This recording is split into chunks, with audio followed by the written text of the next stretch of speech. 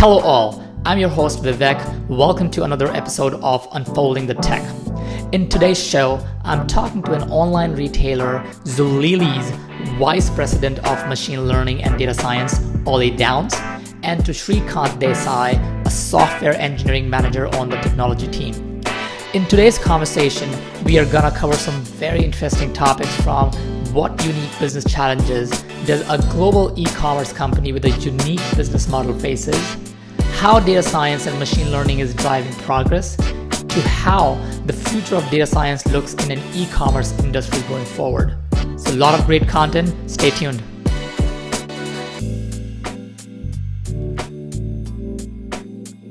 Hey Olly, welcome to the show. Would you mind telling our viewers what you do? Absolutely, Vivek. I run data and machine learning here at Zulily. My background is I originally started my career at Microsoft Research and got to spin out Microsoft Research's first startup company, which was a data and machine learning driven company focused on the traffic information space called INRIX. I've done 8 other machine learning enabled startup companies over my career and have over 40 patents in the field. Awesome. Amazing career, Olly. Thanks. Hey, Shrikant, would you do the same? Can you please tell the viewers what you do? Sure. I'm an engineering manager at Zulily right now. Been in the e-commerce space for more than 8 years, mostly concentrating on cloud engineering infrastructure as well as machine learning. Prior to that, I spent some time in banking and financial domain for 4 years. Right now, my concentration is mostly solving the machine learning problems for our customers, mostly on the e-commerce related companies. Yeah. Thank you so much, both of you. Thanks for making the time. So let's dive right in. So Olly, first question is for you. Would you mind telling the viewers a little bit about Zulily and what is it focused on? Yeah, Zulily's focused on helping mom find unique products at fantastic prices, primarily focused on her role for herself and for her family and for her home.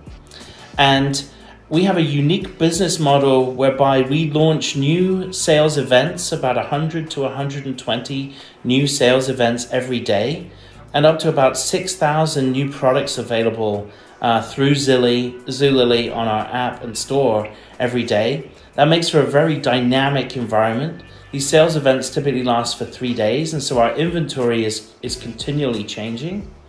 And that means we become an entertainment destination for mom. Awesome. A great company. I know people love it. Wonderful. So Shrikant, what are some of the challenges your team faces from a technology perspective, keeping this company the way it is? Sure. So as Olly mentioned, right, so some of the key challenges are the flash sale model. Unlike any product-based e-commerce, the biggest challenge we have is events are so dynamic. Today you see an item, tomorrow you don't see it. From machine learning point of view, what we see, the way we build a model, if it is a product-based commerce, it's easier to get the trends. We know what our customers are, we know what products we sell, and it's easy to get trends and the insights about the marketplace. But here it's more of an event driven. It's a dynamic in nature that puts us in a hot spot. In terms of the technology challenges, as a community, we have data scientists, we have machine learning engineers, then we have data engineers, and all these domain specific people work for their particular domain. But when they interact, that's the biggest challenge, the interface between them, right? So data scientists build a model, and when they transfer it to machine learning engineers, the handoff is not smooth. So solving those kind of problems, and similarly, when a data engineers build their pipelines, those should meet the requirements of the machine learning engineers as well as the data scientists, right? Those things, there is a cross-functional handoff, which is always causing a problem. That's where we are trying to solve a problem, how a machine learning engineering model can be built and it can be deployed in the production without having these frictions in between. Still, the people are involved, data engineers, data scientists, and the machine learning, and they do their part and make sure we have systems in place to deploy these models in the production without causing much of over the wall of kind of situation. That's what we are solving at Zulily right now. Oh, wonderful. So I'm sure, I have worked with many large enterprises who are, trying to get into the machine learning and data science work. And these challenges are just multiplied there. So I'm sure that in our conversation today, people can learn from it how you're trying to solve those. So given the technology challenges that Shrikant just talked about, Olly, how does your team impact the Zulily business?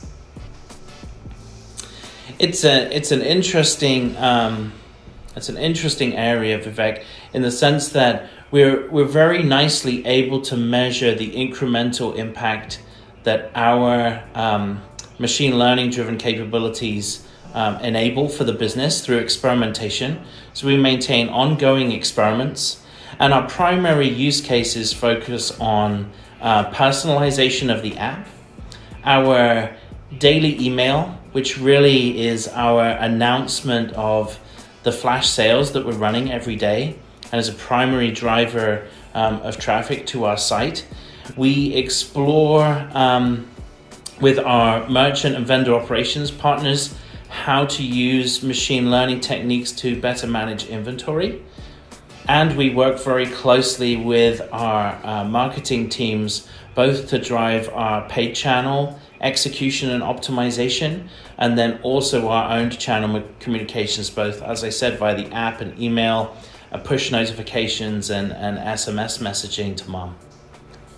Okay, got it. So Shrikant, as Olly described, your team is doing some amazing work in accelerating Zulily's business. So in all this, how is Google Cloud helping your entire workflow? Yeah, definitely. So all this machine learning or whatever artificial intelligence we talk about, everything is backed up by the data. And we use GCP for all our data related problems. For example, from storing it in BQ, setting up the Airflow jobs, then training, we use heavily a Qflow for the training purposes, and then storing them in the GCS buckets. So we pretty much use a lot of Google components here. This is where the GCP plays a big part. So we are multi-cloud. If you look at the way Zulily works is the whole site runs on AWS, but all these machine learning related activities happens on the GCP, and we want to kind of solve the problems in terms of how we can port the solution to multi-clouds, right? So you build model on the GCP and you need to port it to the another cloud. That's where the Kubernetes containerization, everything help us. So another option we adopted is one problem which I missed to mention before is one of the thing we face is the feature engineering work, which is very, very critical for machine learning work. That's something we do on GCP, right? So we picked up an open source tool called Feast. That's basically allowed us to kind of avoid the feature drift, and that's one of the problem we face. And also model explainability. We need kind of when the features are served in the production, when the features are built in the offline, we need to make sure they are consistent. The data transformation between them happens in the right way, and make sure there is no drift between the feature what we use to train the model versus what we are serving. And the biggest challenge is serving them at the lowest latency. That's where the Feast come in. And the reason we picked Feast is because we are on GCP, right? I mean, that works really well with those combinations, right? Coming to a workflow, so we start our process extracting the data, which is BQ. We build the model on top of it. We ingest the features. Again, we use BQ for that. That's our data warehouse. That's a snapshot. And then once your data is stored as features, those can be used for retraining the models, because you already store the data. Your feature is there in the BQ warehouse system. Then you can retrain the models. That's how the iteration of model continues. That's where the experimentation comes in. Then once you build the model, we store in GCS buckets. Then we write a cube specs to deploy these models into the production. Great. I'm happy to hear that Google Cloud is adding value to your mission. That's perfect. So in continuation, what is your approach to experimentation and modeling? I know you touched a little bit. Can you elaborate a little bit on that? Yeah, sure. I mean, this is basically continuation of what I was talking. Yeah. In a day-to-day life, right? So data scientists come to offices and they start building the models, right? For them, the important thing is data availability. That's where the BQ comes in. We provide all the data through the BQ, and once the data is provided, they start their experimentation, they start their analysis, they run multiple iterations of the model. That's where the Qflow, again, which is hosted on top of the GCP, we run multiple experiments there to make sure the data is built, and we want to train our model at the scale. What that means is we don't want our data scientists to train the model at their laptop, and when it comes to the real-time production serving, we see lots of drifts there. So we want to make sure the training environment and the serving environment are matching. So to make sure we have hosted Jupyter notebooks. You can train model at the scale. We use H2O, TensorFlow right now. The models can be trained at the scale. That's in data science workflow, right? So they build the models and they train the model at the scale and they containerize them. And then while doing that, they know that what features are used for the training the model, and those features will be stored in the feast, which I touched upon that in the previous discussion. Where they kind of store their features which are available for reusability, or also they are available for serving in the production. So you don't have to kind of recreate these features when you want to do it in this when you want to serve it in the production. So that's where the data scientist part finishes, and they store their model, deploy the model, register their model, and they are done. Then the MLs come in, they pick this model and make sure they serve this model in the production at the scale.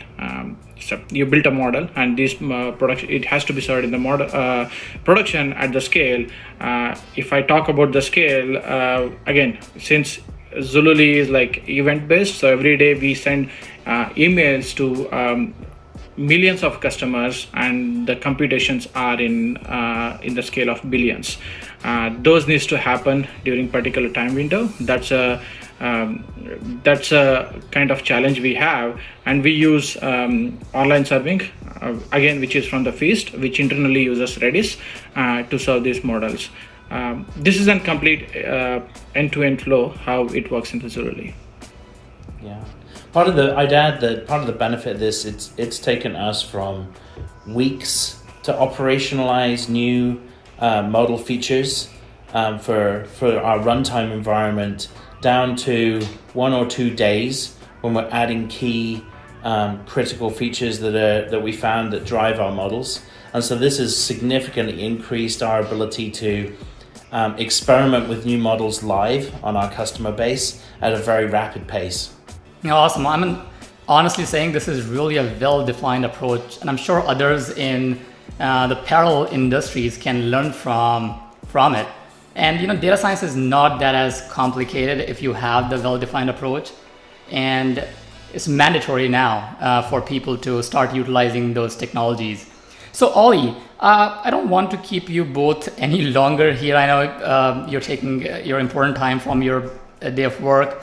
So here's my last question for the day. In your opinion, what does the future of data science look like at Zulily and in general, in your opinion? Look, our data science past meant that every business problem that we set about solving with machine learning involved us building an independent stack, both feature creation and management, operationalization for training, operationalization for model serving, and the services supporting those models into the business use case. Every single one of those things was a separate technology stack.